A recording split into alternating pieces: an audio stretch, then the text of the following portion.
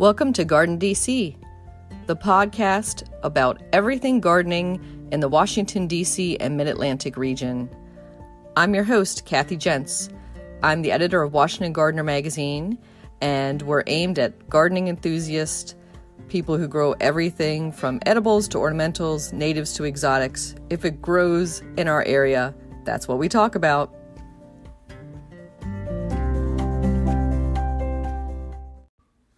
Welcome to episode 107 of the GardenDC podcast. In this episode, we talk with Kirk R. Brown as Frederick Law Olmsted, who was renowned as an American landscape architect, journalist, social critic, and public administrator. You'll definitely want to tune in for Olmsted's thoughts on public spaces. The plant profile is on Serviceberry, and we share what's going on in the garden, as well as some upcoming local gardening events. This episode of GardenDC, we are thrilled to be joined by Frederick Law Olmsted on the occasion of his 200th birthday. Welcome, Frederick. Well, my word, good morning. Oh, how wonderful it is to be up, active, and vital on this beautiful summer day. You know, in a certain capacity, I can look back over these 200 years and remember something that I said many years ago, is that a man who sees things differently than the mass of ordinary men is classified thus: he has a defect of the eye, a defect of the brain. So I have been able to excuse myself over these same 200 years by just thinking, well, I am unlike the rest of the population in that I can think and see things entirely through different eyes. Wonderful. And I think I was a little bit cheeky in calling you Frederick. Should I be addressing you as Mr. Olmsted? I respond to most things. One of my neighbors in Hartford, where I grew up and was formed, was someone that you would know of as Mark Twain. He answered as to almost anything in his life, but his real name was Samuel Clemens. He said at one point that of all the things he's lost, he missed his mind the most. I ascribe to that philosophy. Well, that is wonderful to have such a charming and witty neighbor to be able to discourse with, Mr. Olmsted. Yes, because I can always point to his failings and then none will recognize my own. So on this episode, we are going to talk about your accomplishments, your life, and on the GardenDC podcast, we like to dial it back all the way to baby Frederick and ask, were you born with chlorophyll in your veins and a green thumb, or did that come later in life for you? It came much later. I was 35 and still trying to find my way in the world, having tried many things. If you look at all of the things that I am credited with, you have a huge list of well, some would call them accomplishments. I would just say another try and fail. But of the list that I am most proud of, the beginning of the urban public parks movement, I was the first to design life-affirming residential subdivisions. I also designed one of the world's first successful World's Fairs. You know, many people can design and aspire to a World's Fair, but it's a whole other topic to actually make money and have millions of people come to enjoy it. I also designed green belts. It is not enough to do a park or a garden. They need to be interconnected so that people can travel from one place to another, surrounded by that green, through the use of parkways, which were a new concept in the day. I was also committed to public health and sanitation, clean water, clean facilities, the use of federal funding to improve the common man's lot in health. I was an originator with all of the founders of the American Red Cross throughout the Civil War. I helped organize, catalog, inventory, and promote the concept of national parks and managed forestry, the largest of which was a project with the Vanderbilts down in Asheville that you call Mount Pisgah National Forest right now. I was also at an early forefront of garden communication when Andrew Jackson Downing pointed to me and said, "Why don't you write a couple of articles on that agricultural thing you do?"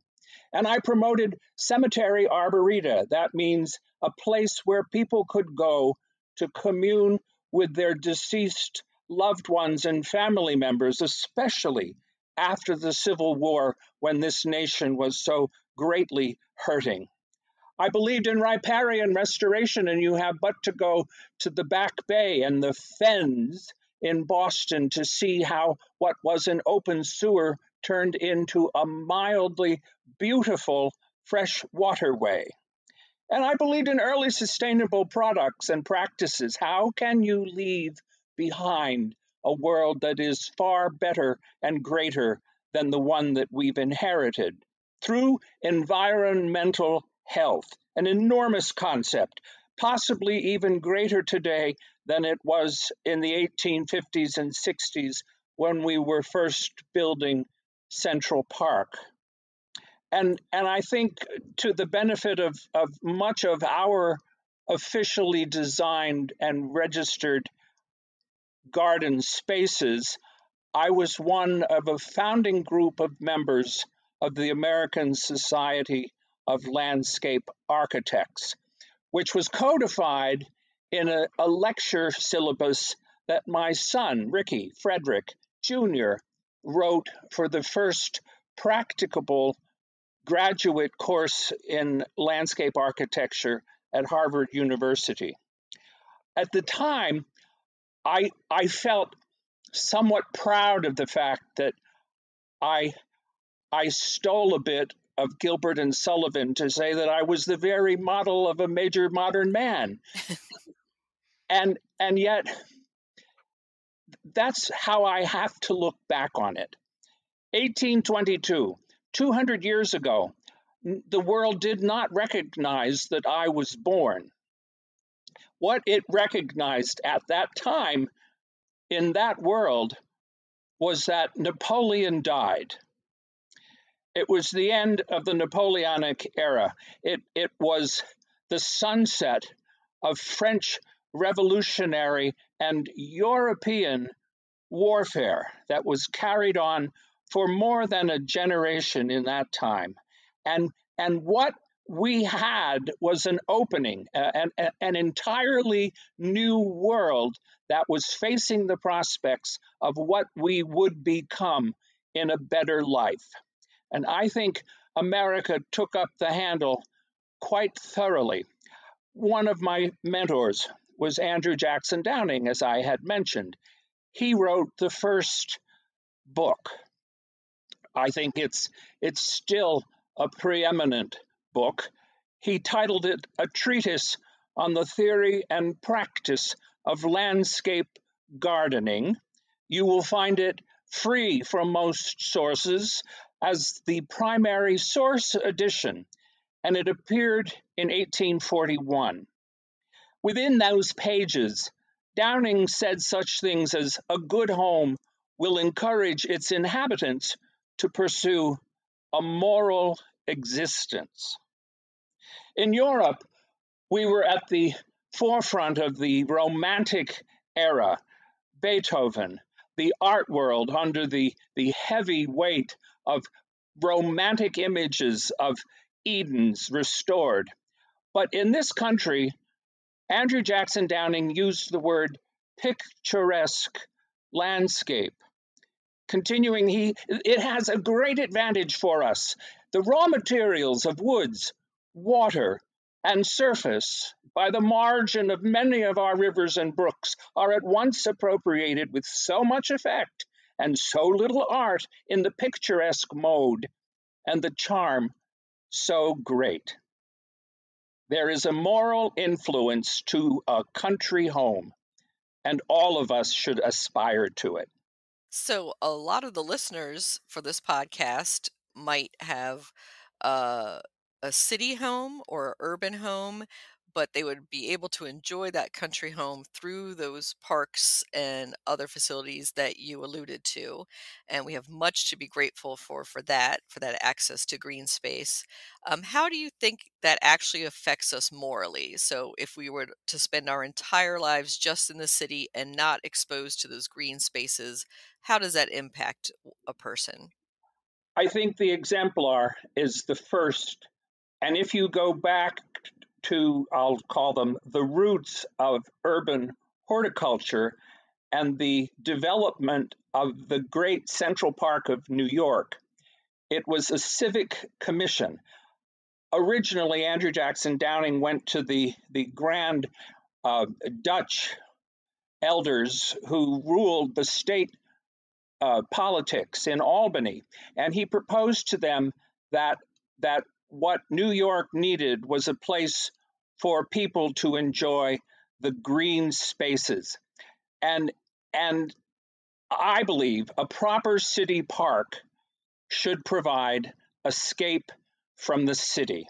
Downing actually said it much better when he said, "Plant spacious parks in your cities and unclose their gates as wide as the gates of morning to the whole people." For the first time in the world, a city park was built with municipal funds, state funding, in order to provide entirely 100% free public access to any citizen of the city. You know, our history and the history of those types of controlled natural environments goes back to the aristocratic hunting lodges of very affluent and royal people in our European heritages. What happened in New York was that for once you didn't have to preserve and protect from the commoners all of this multitude of green space. You allowed them to come in. And as that, it was a pressure relief valve. People, for the first time, on the day that they had off, could escape their small, narrow confines of urban inner city housing and go to the great out of doors in 800 acres that was filled with, as Downing called it, the great triumvirate: water, grass, and woods. And in those days, the sheep's meadow in Central Park was actually mowed by live sheep. Well, that would make maintenance so much easier and nicer today, not to have, those whining leaf blowers and other machines going on and be able to have a more tranquil experience in those parks. Just don't wear good shoes. Yes, I was going to say, and you also have the benefit of some extra manure there on the lawn. Let's talk about, because most of our listeners are going to be based in the Mid Atlantic and DC area, perhaps some of your projects that you have taken on here, and two that listeners might be familiar with: Rock Creek Park and Mm. the U.S. Capitol grounds in particular. Well, thank you for reminding me of some of the great collaborations of my life and also of the lives of my children. For the better part of 100 years, an Olmsted was involved in federal projects um, within and throughout the Washington capital city. And with that, again, you have to consider that the park is a democratic development of the highest significance. It is, it is one great purpose of any park to supply to the hundreds of thousands of tired workers a specimen of God's handiwork that shall be to them what a month or two in the White Mountains is to those in more affluent circumstances.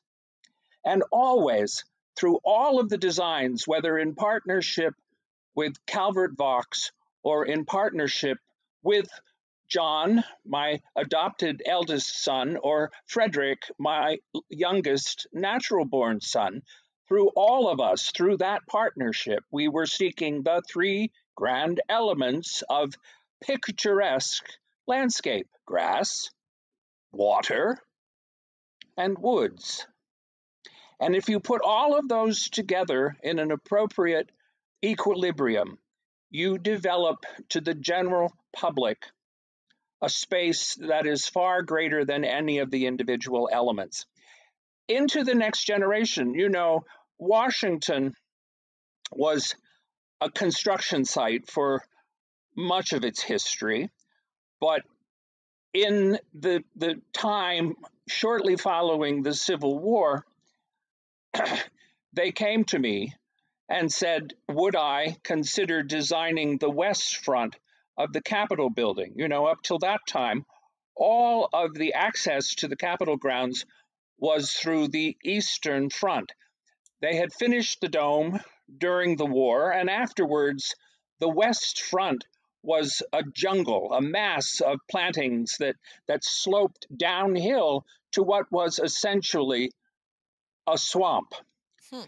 They asked me to provide them with a design for that acreage that would accommodate all of the new philosophy. I know it's argued whether Horace Greeley ever penned "Go west, young man, go west." But whether he did or not, the fact that they wanted to make the Capitol west facing acknowledged the fact that we were a country on the move, growing up and growing out, and our future lay with all of the Western reserves.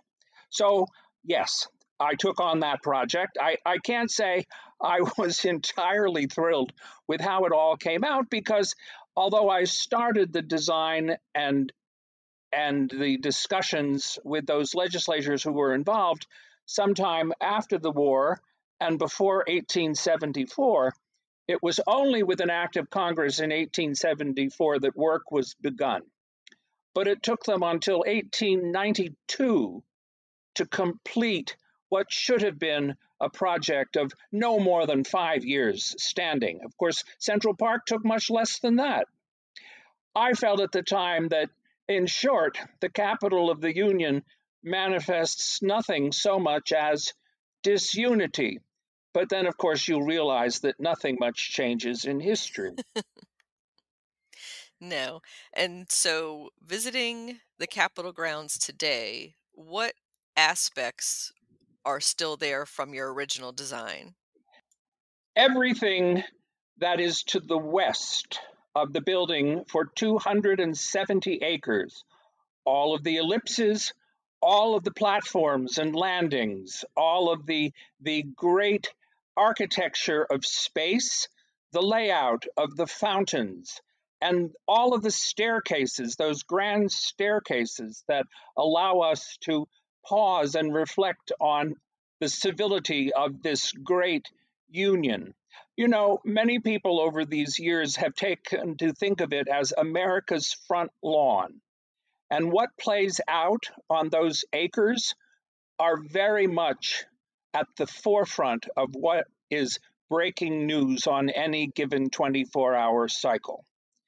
If you look at it, most of our major patriotic celebrations are held with that as the background. Mm-hmm. And if you ever sit there on a major holiday with the thousands of others that gather for the celebration, you'll recognize how great an opportunity it is to celebrate with fellow citizens the effectiveness of public urban horticulture. It's an invisible element, but there and practicable nonetheless. The next generation, let's talk about children and what we leave for them. Mm-hmm. My youngest son, Rick, officially changed his name to Frederick Law Olmsted so that there would be continuity in the firm. He was a member of the Macmillan Commission that defined what was the future development of the great grand lawns of the Smithsonian front porch. So, in the connection of the space from the west front of the Capitol building to that great new monumental piece of recognition to Abraham Lincoln in his memorial, through the connected space of the Washington Monument, all of that green space was affected by the inclusion of Frederick Law Olmsted in the commission planning. People are so grateful to be able to enjoy all of that today. It had a little too much grass for my liking, but that's what you have to do these days. Yes, and I was going to say they almost enjoy it too much because there is a lot of wear and tear on that national lawn. Yes, it's true. And for the homeowner who might be listening, what advice would you give to them for their own small landscape? Because you're designing in multiple acres, but to create a picturesque landscape in, say, a half acre, is that possible? Absolutely.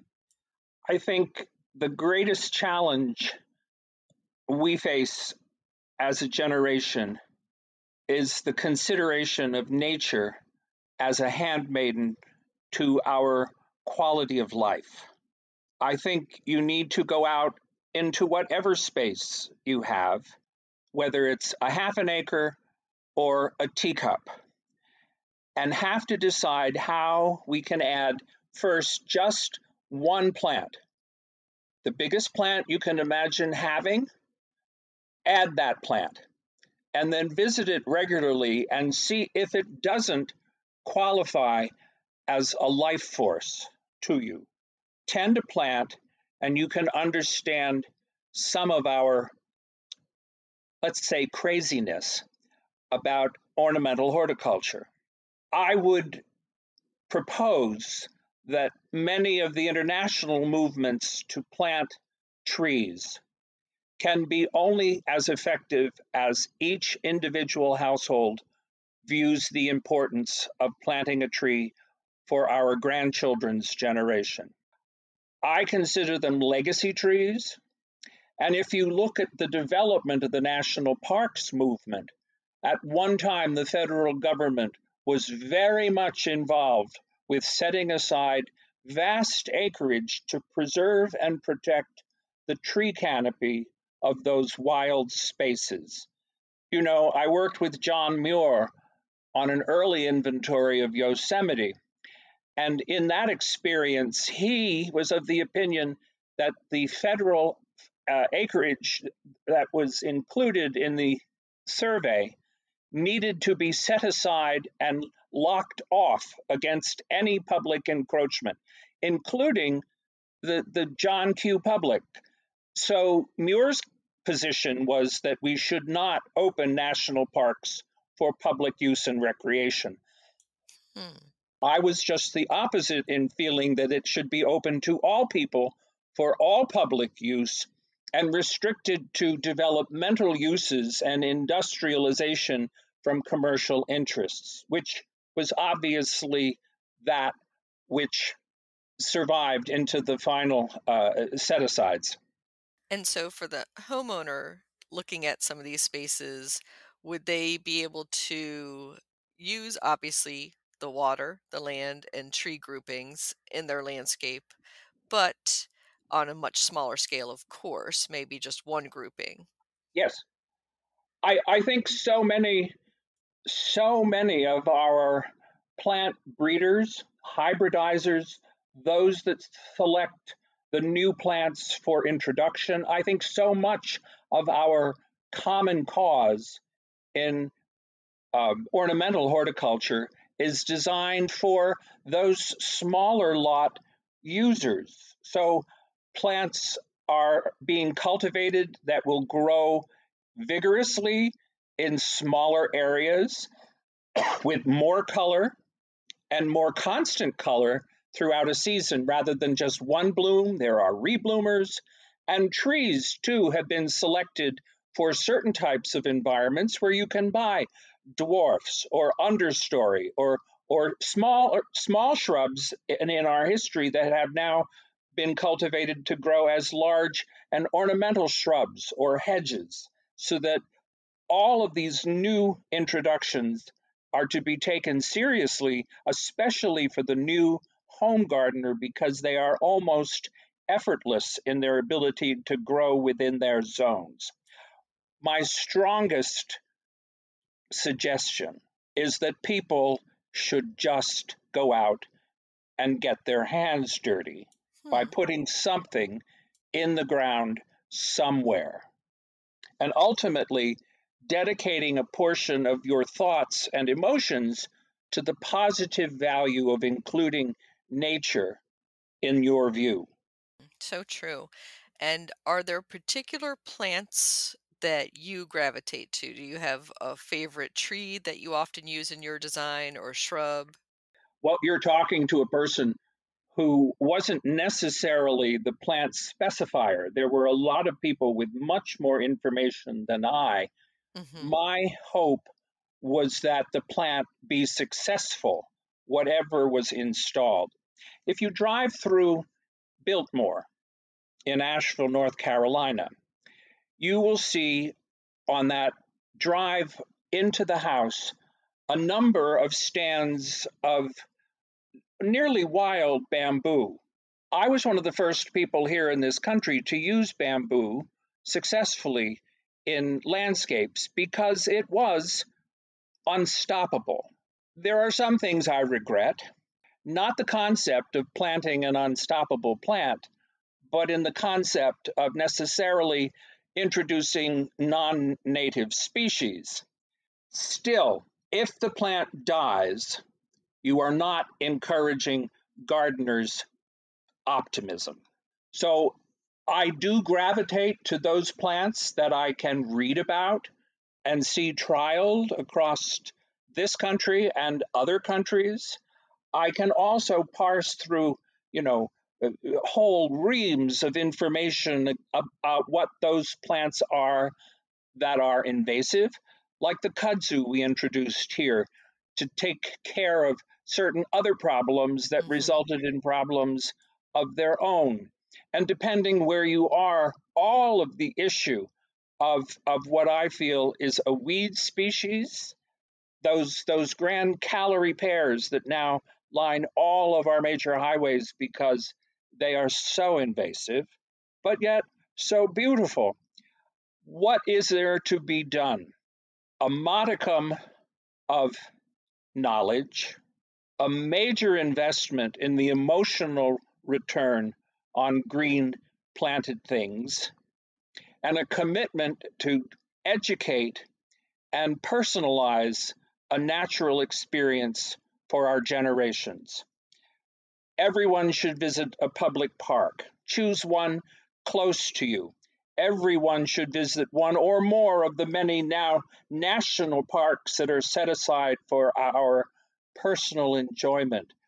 Go to Niagara Falls, perhaps one of the first and preeminent natural resources that was recognized by people in the 18th century who got to go that far inland and that far west. We all need to understand by appreciation what natural spaces can do for our health and well being. And any of a number of excellent scientific studies have been done to justify the physical benefits that come from their enjoyment. And I'm glad you brought up Biltmore as well, because that was, of course, designed as a private estate and retreat, and it's now open to the public as well for public enjoyment. And that's one great example of a landscape that has made that transition for us. Are there other private estates that you developed that are now public? The estates that were privately held were, I will hesitate to use the word remnants of the Gilded Age, but that is what they are. Some are incredibly well maintained, others not so much, depending upon the waning or increasing of family fortunes. I would suggest that visits be scheduled to some of the great cities that hold urban designs that came out of the Olmsted Parks development. The Chicago parks are exceptional, and visiting the conservatories or the lake frontage, going to Boston and the great emerald necklace that includes the Arnold Arboretum, the green division of Harvard University, and the waterways that attend those. There are any number of city parks designed by the Olmsted firm that include residential subdivisions, like the city of Atlanta, where you can go out and drive for miles on the parkways through those incredibly well funded and well developed hillsides outside of the city. I think any easy parsing of a Google search on Olmsted parks and city greenways will give you an arm's length touch with a city close to you that can be experienced with the attitude of touring at the end of the 19th, beginning of the 20th century, celebrating urban public horticulture. Yeah, I was just visiting such a neighborhood in Baltimore not Yes. too long ago, and it was beautiful. And I love the way the streets are laid out. It feels very open and green, even though you're in an urban central area. And I think it really helps with the quality of life there. Well, that was a project of Rick's. I can take no credit for that. So Rick was very much involved with that, and also with the designing, the things that we do. One of the, I would say, the hallmarks of an Olmsted Park system is that somewhere in that city you will find a glass house. So if you see a glass house in a late 19th, early 20th century landscape design, look to see that its roots aren't somehow related to the urban parks movement. I wanted to transition to talk a little bit more about your personal life, since we've been talking mostly about your large projects and all the great works you've done. Can you give our listeners a little bit about, you mentioned your sons and your family and your lineage? My father was there for all of us all of the time, and in my great worldwide wanderings of discovering who I was and what I would yet grow to be, he funded a great many experiences. My brother and I traveled together over several continents, but later in life, as I was going off to find my way through a farm, he developed a case of tuberculosis and was urged to go to Europe. He had married a woman, and Mary gave him three beautiful children. They ended up on the coast of Italy, southern coast of Italy, and I got this letter that asked me to take care of Mary and the children if anything should happen to me. He died that season, and of course, when Mary returned with the children,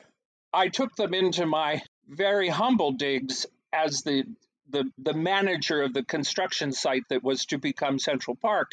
And through the course of getting to know her and the children, I married my brother's widow and adopted those three fine children. We went on to have children of our own.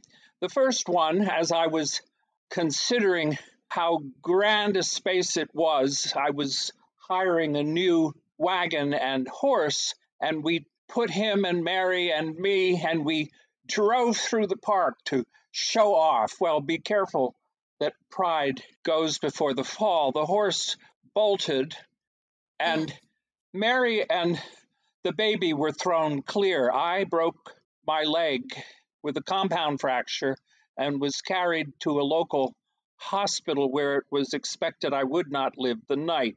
Mary and the child seemed to be well, while everyone was concerned about me.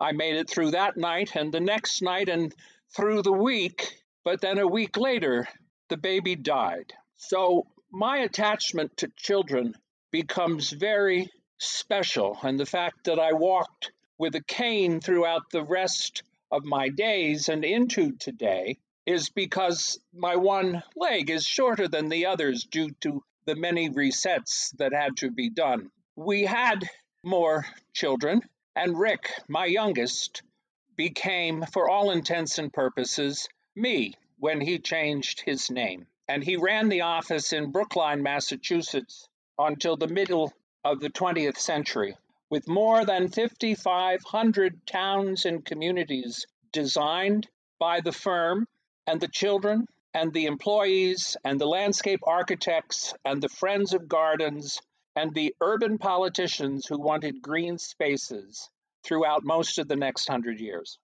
Wow, that's quite a life journey. And on your 200th, what type of celebrations or commemorations are happening for that? I don't wish to suggest anything that people would feel uncomfortable doing in public. We are in the midst of yet another transition. We survived several wars. We have built many well landscaped and woods filled cemeteries. We have populated them with the dead of our foreign affairs that continue to this day. I believe that there is health and resilience in recognizing the nature of public design.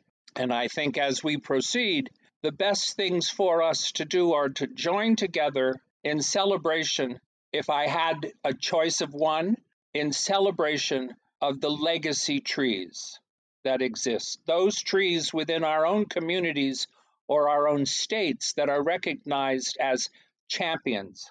And with champion trees, you have a direct connection with the history of mankind within and throughout our social network. If we can add a tree as a named survivor of the ages, we can understand something about what our forebears had to go through to plant it. I'll recognize one that I have passed by recently. It's in Quincy, Massachusetts, in Peacefield, which is the generational home of the Adams family.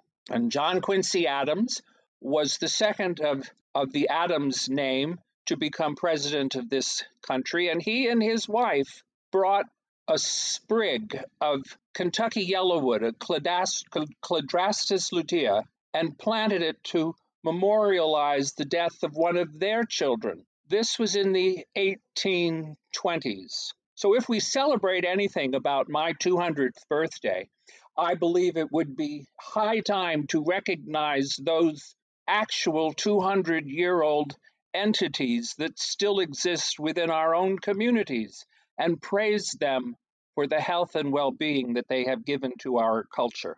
Yeah, we have so much to be grateful for those trees that are allowing us to breathe, that are giving us shade, that are sheltering us, and providing fuel at times as well. And of course, dropping leaves and providing nutrients for the plants below. I think you've hit it successfully. It's one of those things that can live that long, that does live that long. And if we aspire to a healthy old age, we will only encourage those of us among those those which are among us who live to those extraordinary lengths. Hear, hear. So I'm going to wish you a happy 200th. And now we're going to make the transition to the man behind Olmsted Lives and introduce to our listeners Kirk R. Brown. Kirk, would you like to let our listeners know a little bit about how you came about to be Frederick Law Olmsted and your garden speaking?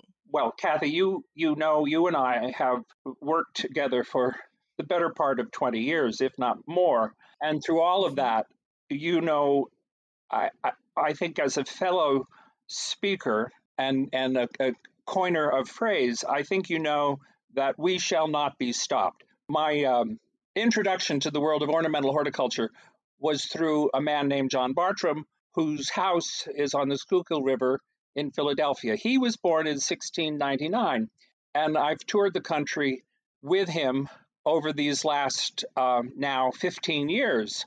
And through that and all of his appearances, I continued to be asked a very easy question by people who thought they were engaging me. And the question was, so do you portray anyone else? And I would say, no, I really don't have time. But as the road got wider and the number of appearances grew to such an extent, I decided that it was only fair to take suggestions, traveling suggestions from God. So I would return that question with a very simple, well, I don't do anyone else right now, but who would you think is important enough to share a message with? And I got numerous candidates suggested for me. But the thing about historical interpretation is that it works best when there are a lot of primary sources available, preferably primary sources that include words written by the individual, him or herself. Well, Bartram has a collected inventory of 3,000 letters. So by the time I got through 800 pages of private letters from or to John Bartram, I could hear the old man in my head. Frederick Law Olmsted was an insomniac, and whenever traveling by the railroad, which he did almost 24/7 at the end of his career, he could not sleep. And instead of even trying, he would take out his notebooks and start writing. A lot of run-on sentences, a lot of interminable parenthetical expressions, dependent clauses, all of the things that indicate an active mind and a slow pencil. And with that, you can hear how the man is thinking. And it allowed me to think more of him than I had before I began. So you collect how many biographies are out there. There are multiple volumes of his collected works put out by the Olmsted Society in Washington. And with all of that primary material and all of the photographs that now exist for the Olmsted history and the actual ability to visit places that he touched and he designed and he visited, you put all of those things together and you can come up with a compelling multidimensional personality that fits into a variety of speaking opportunities. So this is not just a gardener. This is not just a horticulturalist. He's not an architect or just a designer. He is far greater than the man who would be called the father of the American Red Cross and the national parks movement and urban development and residential subdivision. I mean, all of these things play a very big part in what we view as our lives today. And he was there at the beginning of most of them. So this was an easy person to focus on when I decided I needed another character. But he was by no means the least verbose. You read lengthy, page after page looking for a period and the end of a sentence. And yet he is resonant in my mind because of how much he has done and how many life-affirming things he did touch.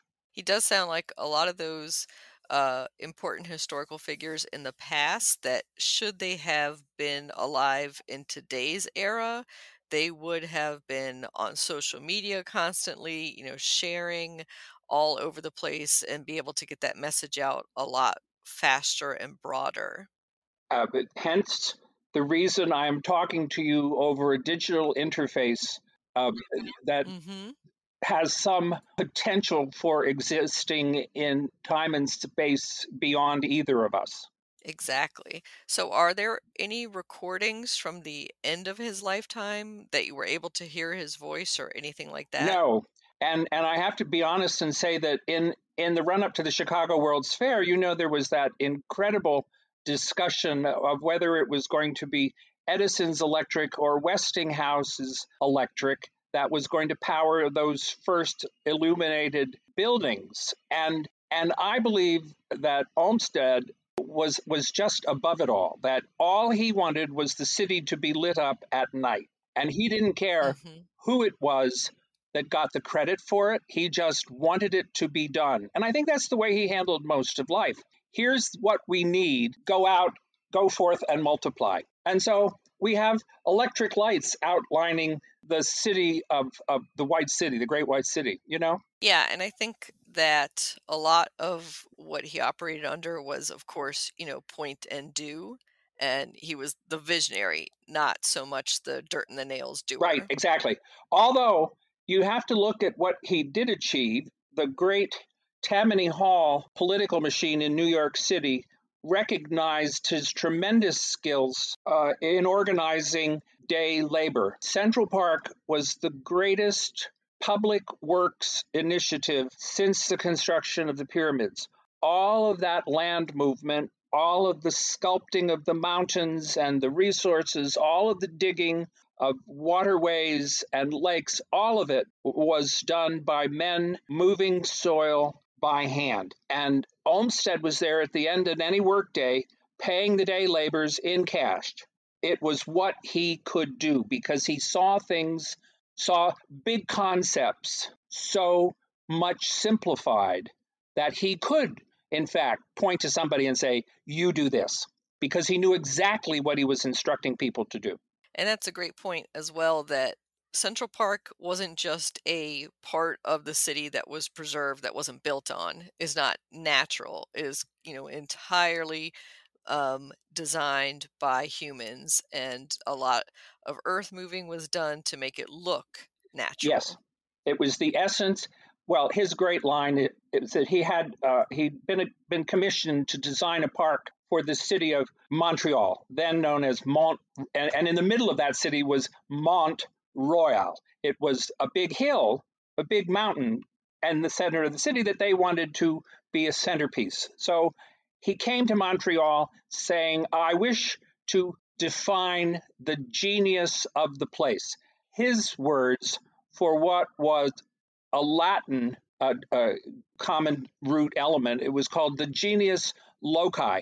And if you go back to the Augustan age of ancient Rome, what they wanted to include in the installation and access to any of their parks or house gardens or atria, anything that they were putting in the ground in a natural way was its own sense of worshiping a godhead. They believed that every green space held a god. And if they could define that god and name it and recognize it, praise it and worship it, the space would be imbued with the genius loci. By Olmsted's time, that became the genius of the place. But somewhere along the line, we've lost the concept of grace and deity that existed for him in defining what otherworldly elements enter into a garden when you care for it and nurture it and enrich it. It will return that enrichment with a far greater sense of nature than anything that happens outside of the collaboration between man and nature. A lot of people feel that connection and they sense it and know it's there. We just don't have the English vocabulary maybe to reflect that. That we know that there is this spirit, this other electrical something current out there that's connecting us. There's just not a word for it in our language. True. So we try to give them words, you and I, and Hmm. genius loci is as good a concept as any to define this morning's discussion, which I thank you for. Hmm. This has been you don't often get to look back over 200 years with a sense of currency. I believe we could Hmm. be no more current than Olmsted's philosophy in living an urban public life today. So true. I will have to have you back sometime, Kirk, to present Bartram's point of view, and that will add another 100 years, I think, looking back. Adding 140 years, I'll take that. Yeah, you know, life is good. Yeah, we'll definitely have you back for that. And I encourage all those who are listening in the greater DC area to visit Rock Creek Park, not just the Capitol grounds, but that was Olmsted Brothers who designed that. And it is a national park. And as we've talked about in the show, free and open to all. And it's like a beautiful natural space, but definitely planned carefully and maintained, again, by our National Park Service And today. I would also add, in Washington, another one of the group of 6 designers that formed the original core of landscape architects was Beatrix Ferrand, the only woman in the group, and she was a Quaker from Philadelphia, from Quaker family in Philadelphia, who worked to design and implement the beautiful gardens at Dumbarton Oaks. So if you want to see a perfectly maintained and manicured landscape of the period and out of the movement, Dumbarton Oaks is a classic example. Yeah, and so beautiful. And I'll put a link in our show notes to episode we did with Jonathan Cavalier discussing some of Beatrice Farron's designs at Dumbarton Oaks for those who want to listen to that. And before we sign off, Kirk, any final thoughts on Olmsted's legacy and how can listeners contact you? Please feel free to contact me on any and all of my social media. I'm daily on Facebook because I am of a certain age, but you can contact me by Googling John Bartram, Kirk R. Brown, Frederick Law Olmsted, Kirk R. Brown, and one form or another of my many position statements will come up in the array. So I think, and also through you, Kathy, we have worked together enough to know that if someone contacts you, you can forward them on. It's a pretty direct connection. It's a one-step assignment, and I would very much look forward to it. But more than that, Kathy, I think we all have to thank Garden Communicators as a continuing organization in today's world for promoting the benefit of talking positively about all forms of green, how to, what to, where to, and when to. For that, my association with gardencom.org is historic and very meaningful in my life, which is how you and I got to know each other. Yeah, and I'm going to also include a link to GardenCom, of course, and to Kirk's speaking website. And thank you again, Kirk. Thank you also to Mr. Olmsted for joining us. And I wish you happy gardening. And to you.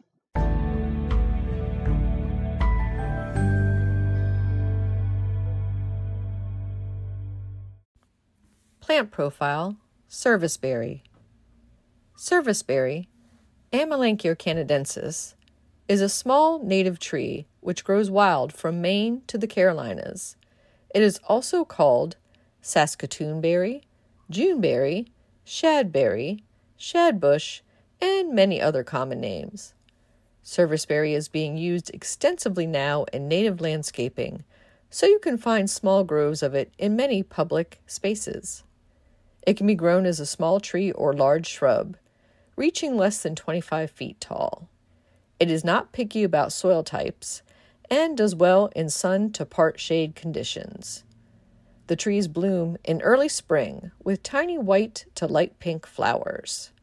Serviceberry also has a lovely fall color. One of the most popular varieties is Autumn Brilliance, which has blazing foliage in brilliant reds, oranges, and yellows. The berry is similar to a blueberry in size and flavor, but is much sweeter and has a small edible seed inside each berry. The seed is reminiscent of an almond in flavor. The season to pick the berries is in late May to mid-June. They do not have to be fully blue to be ripe, so pick them when they are any shade from burgundy to purple. Do so quickly before the birds get them and before any signs of rust appear on the fruit, which happens commonly in our area. The rust appears as a hard green spot on the fruit, which erupts into a coating of orange powdery spores. It's unsightly, and it will ruin any of the berries that it infects, but it will not hurt or kill the tree itself. You can adapt most any blueberry recipe and substitute in Serviceberry. Just drastically drop down the amount of sugar or leave it out entirely, as this berry is much sweeter than the typical blueberry. Serviceberry, you can grow that.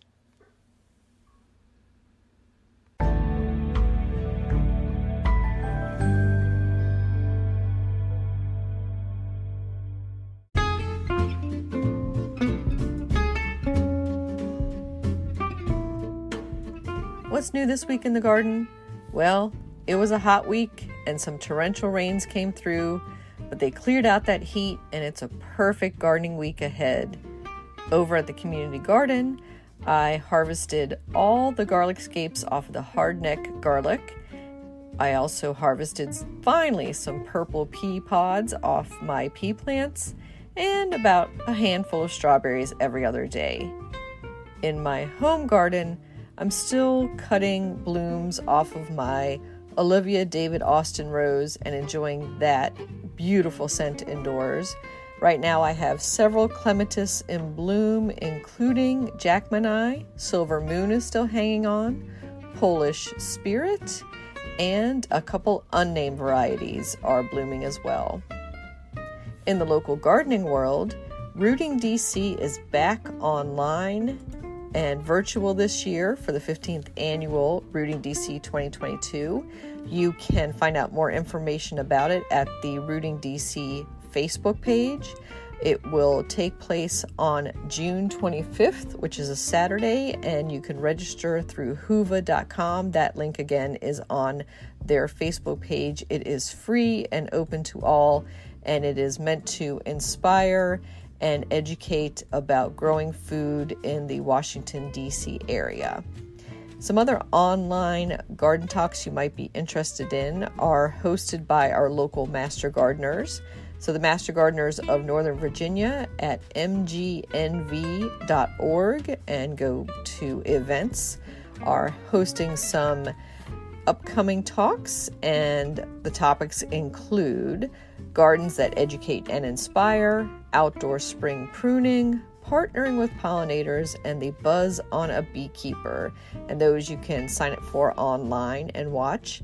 On the University of Maryland Extension, Maryland Master Gardeners at extension.umd.edu. Go to news and events, and then to events.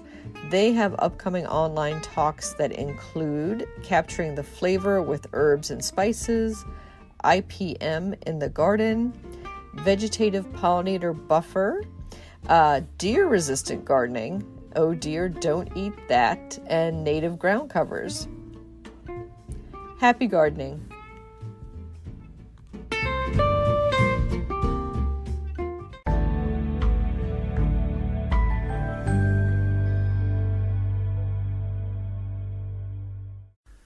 In the new book, The Urban Garden by Kathy Jentz and Terry Spite, you'll find dozens of inspiring and creative ways to grow flowers, shrubs, vegetables, herbs, and other plants in small spaces and with a limited budget. Whether you want to grow on a balcony, rooftop, front stoop, or a tiny urban patio, turn your growing dreams into reality and build a gorgeous and unique garden that showcases your personal style while still being functional and productive. With the ingenious ideas and resourceful tactics found here, you'll be maximizing yields and beauty from every square inch of your space, while also making a lush outdoor living area you'll crave spending time in. The Urban Garden, 101 Ways to Grow Food and Beauty in the City, comes out this spring. You can pre-order it now at Amazon.com and bookshop.org.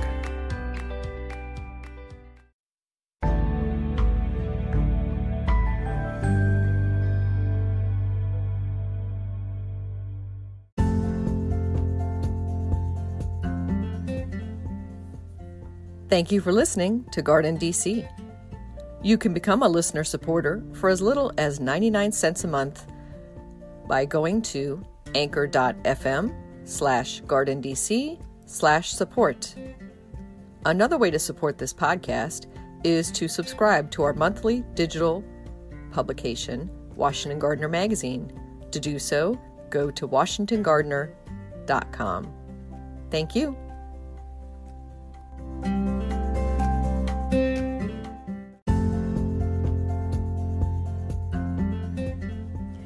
You can find Washington Gardener online at WashingtonGardener.com, on Twitter at WDC Gardener, on Instagram at WDC Gardener, and on Facebook.com at Washington Gardener Magazine.